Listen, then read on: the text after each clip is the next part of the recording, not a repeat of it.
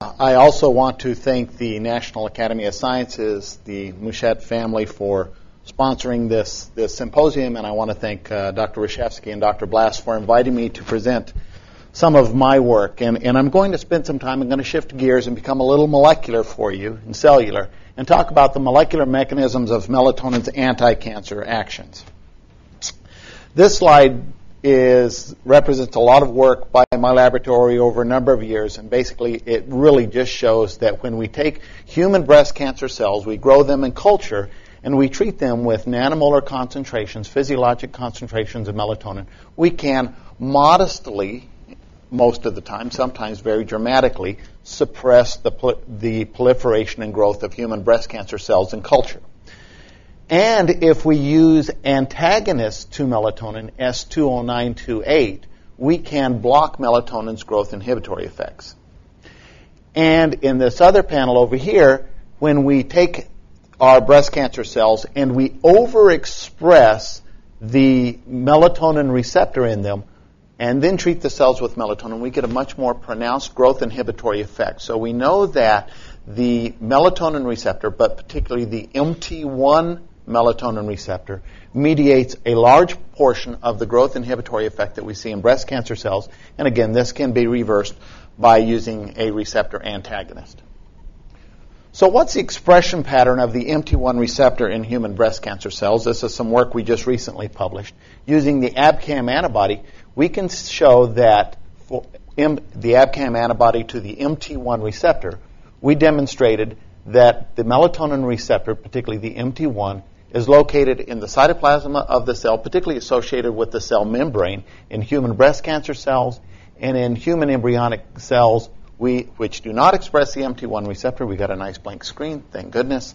And then we also did a confocal analysis where we co-localized the expression of the MT1 receptor with the caveolin antibody. And caveolin is a protein that is integral to caveoli or lipid rafts, these very important signaling platforms in cell membranes. And you can see in the areas here that we have some yellow spots running around in here. We certainly have some red, and we have a lot of green.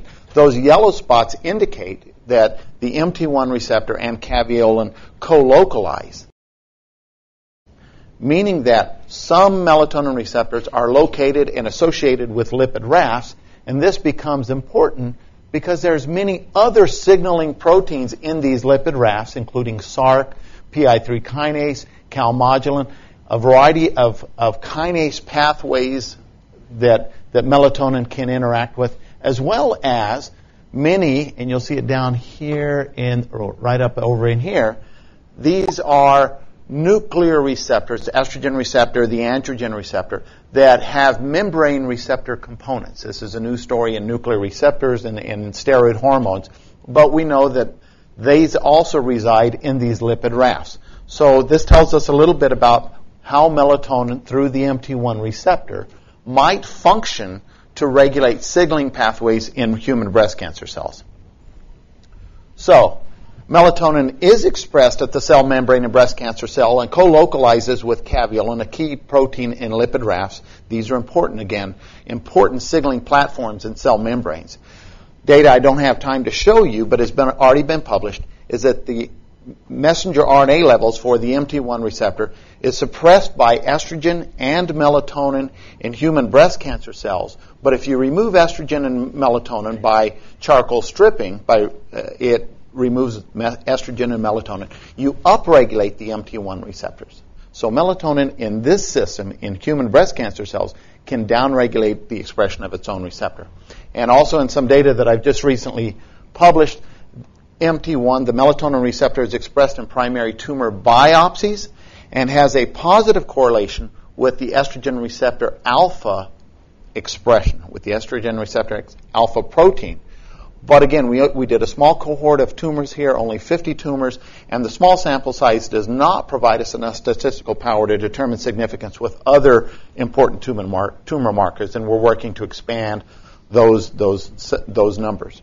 So we know that melatonin through the MT1 receptor has inhibitory effects on human breast cancer. And these are just some of the signaling pathways that we know are associated with the MT1 receptor and with melatonin. These include the cyclic AMP PKA pathway, the RAF1, RAF-B, MAP kinase ERK pathways. We also know through G-alpha Q and 11 that melatonin can regulate PKC signaling pathways, AKT signaling pathways, and intracellular calcium, and downstream of that, calmodulin kinase signaling pathways. And then we also have over here, mediated through probably G-alpha I2, cyclic GMP signaling associated pathways. And we know that melatonin, through activation of the MT1 receptor, can modulate and activate G-alpha I2, G-alpha I3, G-alpha Q, and G-alpha 11 G proteins in human breast cancer cells. So these are very important signaling pathways that we know can be regulated in human breast cancer cells. And that brings me to an important story. I'm a steroid receptor biologist as well as a melatonin biologist by training, and we know that many steroid receptors, all steroid receptors, including melatonin, or including estrogen receptor alpha, are phosphoproteins. And various signaling pathways, which I just showed you melatonin can modulate, have very specific phosphorylation sites on the estrogen receptor alpha and can modulate the activity of the estrogen receptor alpha. This is the primary receptor that estrogen binds to and activates to stimulate proliferation of breast epithelium and to stimulate the growth and proliferation of a large percentage of human breast cancer cells. So we asked the question, does melatonin modulate the activity of the estrogen receptor alpha?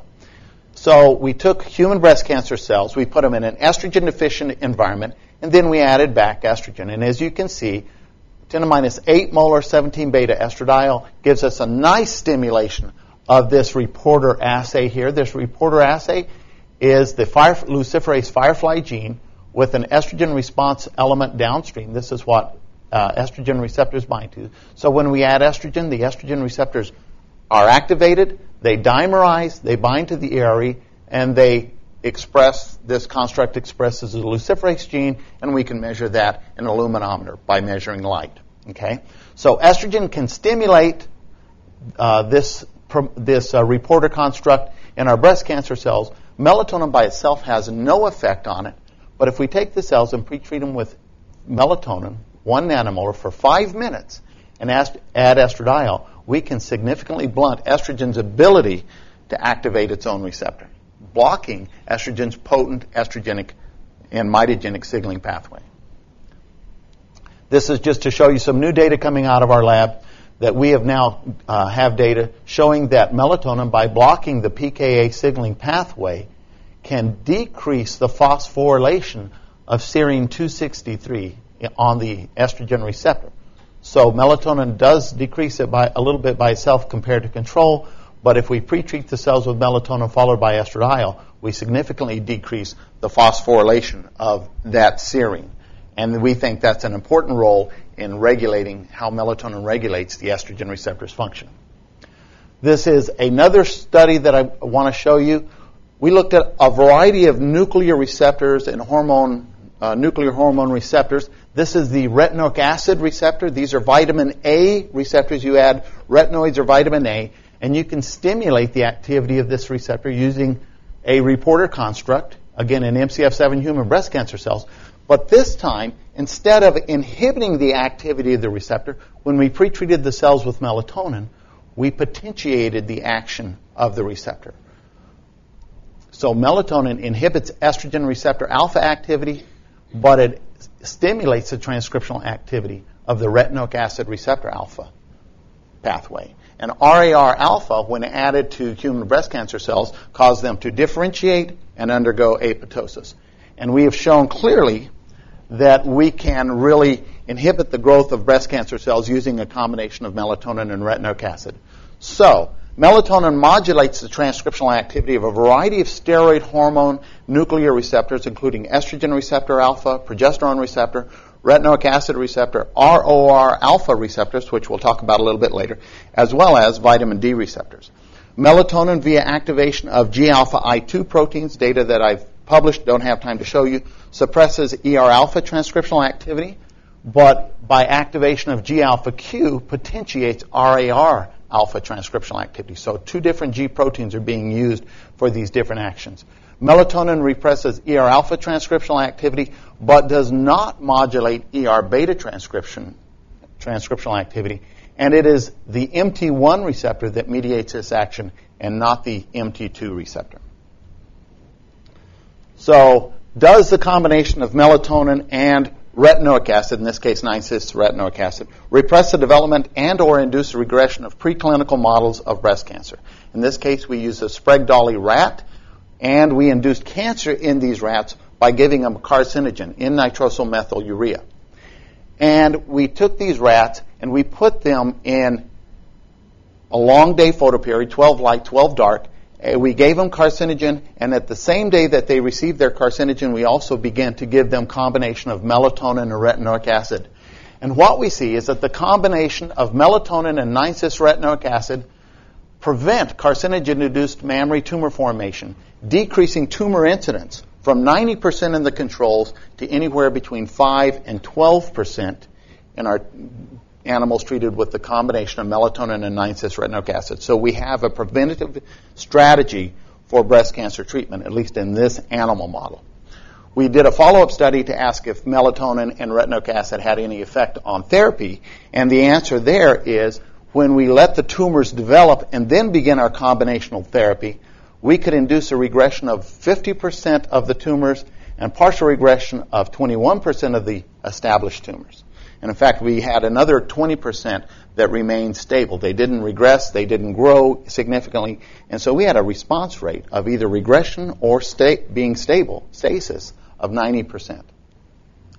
So melatonin does interact with nuclear receptors to have profound effects on breast cancer. I want to change directions a little bit and talk a little bit about melatonin and invasion and metastasis in breast cancer. There were two studies that came up early on suggesting that melatonin may play a role in invasion and metastasis. The first was by Lassoni back in 1987, where he found plasma concentrations of melatonin were significantly reduced in patients with metastatic disease. A follow-up study to that by Sam Kotz out of Spain showed that physiologic concentrations of melatonin could inhibit or decrease the invasive capacity of the MCF7 human breast cancer cells. The problem with Sam's study is that we now know that MCF7 cells in most laboratories are poorly to non-invasive. So we wanted to readdress this. So we took Sam's data and we believed it. And we set our hypothesis that melatonin plays an inhibitory role in breast cancer cell invasion. And to do these studies, we took 3 human breast cancer cell lines that we have, MCF7-6 cells, which are derived from the parental MCF7 cell line, but had been serially passaged in nude mice until we could pull out, or another group had pulled out, a nice metastatic clone. These cells would metastasize in mice. We also, with collaborators at Tulane, developed 2 other cell lines, MCF7 cells that overexpress HER2.1. This is HER2-neu, that the antibody Herceptin is made to. And when you overexpress that receptor in breast cancer cells, they are very invasive and very metastatic. And then we also made MCF7 CXCR4 cells. CXCR4 is a receptor to the stromal-derived factor, cell-derived factor SDF1. And when you overexpress CXCR4, the cells become metastatic and they home to the bone. They home to the bone, and we know that bone mets are a very serious disease. So using these different cell lines, I'm just showing you here using a transwell invasion assay the invasive capacity of these different cell types. And you can see that the 7-6s are much more metastatic than the MCF7s, and the HER2.1s, the MCF7 HER2.1s, are highly metastatic. They're highly invasive. Treating these cells in culture, doing again the transwell assay, we can see that after 4 days and 6 days, we can dramatically suppress the invasive capacity of these very invasive and metastatic breast cancer cells. We also can show that here's our same study done in MCF7-6 cells, control cells, melatonin-treated cells, we get a nice suppression after 4 days. But if we overexpress the melatonin receptor, MT1, into our cells, we almost completely prevent the invasive capacity, and that activity can be reversed using luzendol, an MT1 and MT2 receptor antagonist. So we know that this anti-invasive activity is MT1 receptor mediated. We also know that in the invasive pathway, P38 is a critical signaling molecule in human breast cancer cells. So we asked, does melatonin modulate P38 MAP kinase? And the answer to that is yes, as we treat cells with melatonin at 1 hour, at 18 hours, and at 24 hours, you can see the significant reduction in the phosphorylated form or the active form of P38. So melatonin is able to decrease P38 levels.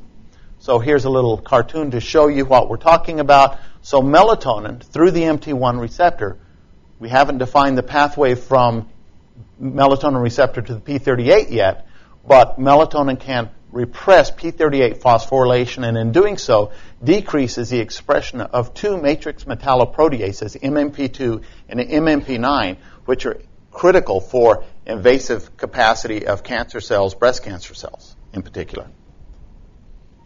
So I want to switch gears again and move you to a new story that we have going on in our lab, which is we know melatonin has inhibitory actions on human breast cancer cells, but what does it do? Does it have any action on normal breast epithelium? So to answer this question, my lab has developed a transgenic mouse where we have taken the mouse and we have overexpressed the MT1 receptor specifically in the mammary glands. We call this a MMT1 knock-in mouse. And again, we're on the C3H background.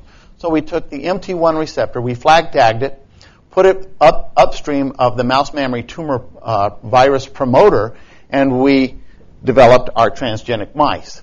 And this just shows you from one of our clones, and we have multiple clones that all show the same thing, that over time, as we go through puberty, we begin to get a small increase in MT1 levels. But as we enter pregnancy, that MMTV promoter is highly sensitive to progestins and glucocorticoids that are going up during pregnancy, and you see a large increase in MT1 expression in the mammary gland specifically of those mice. One of the first things we saw in those mice was that pups born to transgenic mothers, shown in the black bars, had a reduced birth weight and certainly as they were suckling had a reduced body weight compared to pups born to non-transgenic control mothers. And as soon as we weaned those pups from their mothers, birth weights returned to control values. So we said, aha, we think there's a problem here with milk production. This slide shows you the mammary gland, and these are mammary gland whole mounts from these mice, from the non-transgenic controls, and from our MT1 overexpressing transgenic mice.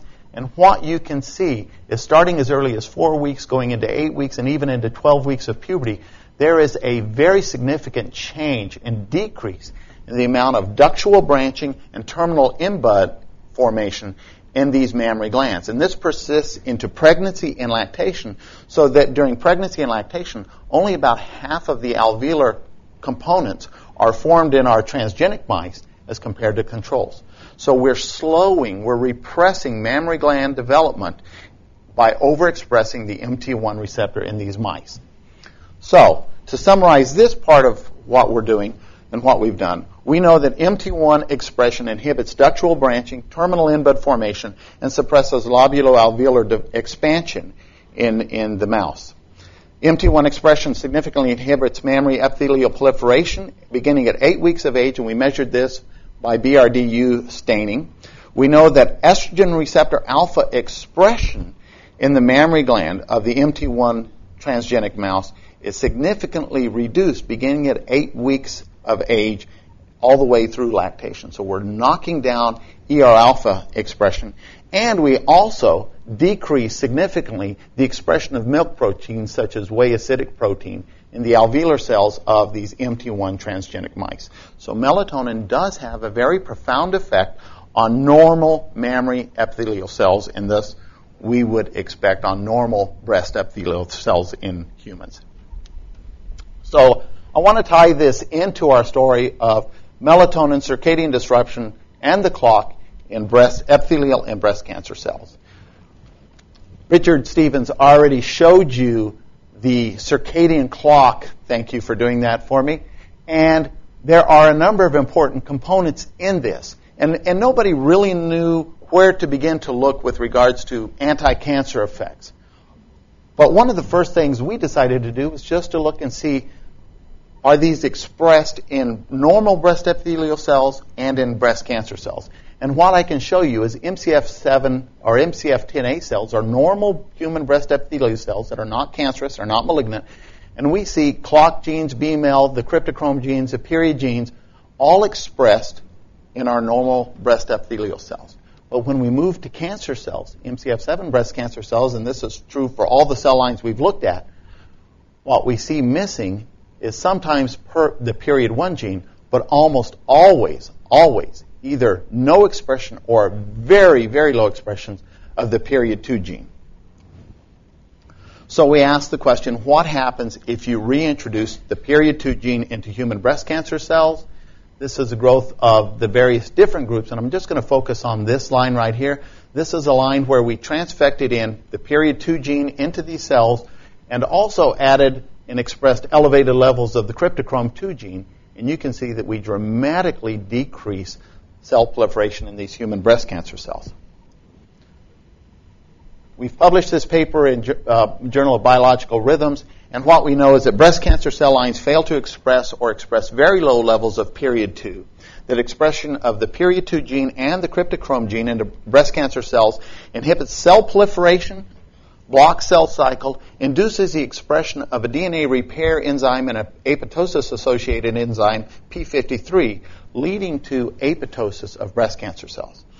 If we take these human breast cancer cells, we express period 2 into them, and we try to grow them in soft agar, they fail to grow or they grow and make very small colonies. And that is a standard assay that we use now to be able to say that period 2 acts as a tumor suppressor gene in human breast cancer cells. And we think it does that by enhancing the expression of period 2 or the expression of P53 and BRCA1, breast cancer-associated gene 1, both of which are DNA repair enzymes and apoptosis enzymes. Now, data that I mentioned but didn't show you earlier is melatonin can also, as it represses the transcriptional activity of the estrogen receptor, it can also repress the transcriptional activity of the retinoic acid orphan receptor alpha, the retinoic acid-related orphan receptor alpha. And here you can see that with increasing concentrations of melatonin, we get greater and greater decrease of RAR-alpha transcriptional activity. Why is that important? Because RAR-alphas bind to a response element up downstream in the promoter of the BML1 gene, one of these critical genes in the clock. And so if melatonin can downregulate RAR-alpha, and RAR-alpha, when it binds to RARE, is supposed to be able to induce BML1 expression, maybe melatonin can modulate the clock in peripheral cells, particularly in breast epithelial cells. So we were able to get a hold of a BML promoter construct, a human BML promoter construct connected again to the luciferase gene, same type of reporter that we've used earlier. We transfected that into both breast cancer cells and MCF10A breast epithelial cells, and we saw the same thing. When we express high levels of RAR-alpha, we get a big increase in this BML promoter activity. So BML expression is going up when we add RAR-alpha, so it is a positive regulator of BML in breast epithelial cells. If we pre-treat the cells with melatonin and then express RAR-alpha, we can repress that activity. And this effect can be partially reversed with Luzendol, an MT1 receptor antagonist. So again, we think the MT1 receptor is mediating at least part of this activity of melatonin on BML. So melatonin can modulate the circadian clock. And why is that important in cancer? One, I've already told you that the period 2 gene, which you see right here as part of the clock, has the ability to act as a tumor suppressor gene by activating DNA repair mechanisms and inducing apoptosis. So if a normal breast epithelial cell gets cancer, or it's mutagenized by chemical, and you get DNA damage, DNA adduct formation, The cells have mechanisms such as P53 and BRCA1 and 2 that act to repair the DNA damage. If they can't repair the DNA damage, they then shift the cell to an apoptotic pathway and the cell dies. That's how we protect ourselves from developing cancer. So period 2 plays a critical role in that. I've already showed you that. But there is some new data coming out on another protein called SIRT1. SIRT1 is a member of the silencing information regulatory protein family, sirtuins, that people have studied a long time for aging. They're anti-aging proteins. And SIRT1 is a class 3 histone deacetylase. And what it does, it can deacetylate some histones and it can deacetylate other proteins. But SIRT1 has a variety of pro-cancer activities and some actually anti-cancer activities. The data is not completely clear. But SIRT1 can interact with clock and B-mel to increase their degradation, but it also increases the degradation of PER2.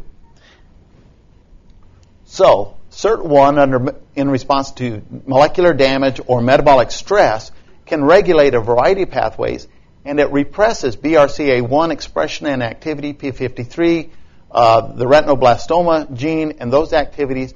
And in doing so, it represses DNA repair, it represses growth arrest or apoptosis, and allows cells in general to survive. So these cells that have been mutagenized, damaged with various carcinogens, now can become metastatic and malignant and can grow and proliferate. So here is some relatively new data from our laboratory showing that we took MCF7 cells, we measured the levels of SIRT1 in our MCF7 cells. They express high levels of SIRT1, and if we overexpress the melatonin receptor and treat them with melatonin, we can dramatically decrease SIRT1 levels in our MCF7 cells. So I'm going to wrap up. This is my last slide, and I just want to walk you through this a little bit. These are the actions of melatonin. And remember that light at night is able to repress melatonin production. So what does melatonin do? Well, my studies have shown that melatonin through the MT1 receptor is able to blunt or block estrogen receptor alpha activity and all the pathways from ER, including cyclin D1, by the way, that lead to proliferation. That's one mechanism. Melatonin through the activation of the RAR-alpha, RXR-alpha pathways induces cells to differentiate and also suppresses their growth. By causing cells to differentiate, we can make them sensitive to apoptotic mechanisms.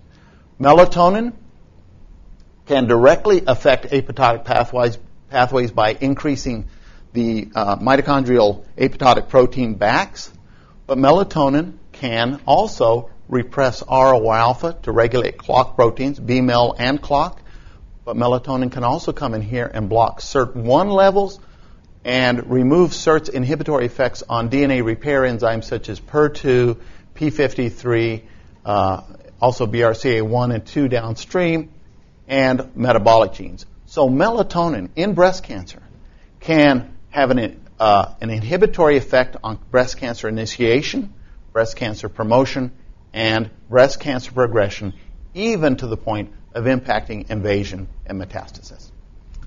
And I want to stop here and thank the people in my laboratory and all of my collaborators. The people in red are my students and postdocs that have done all the work. I just sit around and sort of throw ideas out for them. But these are my collaborators, and I want to thank them. So I'll take some questions.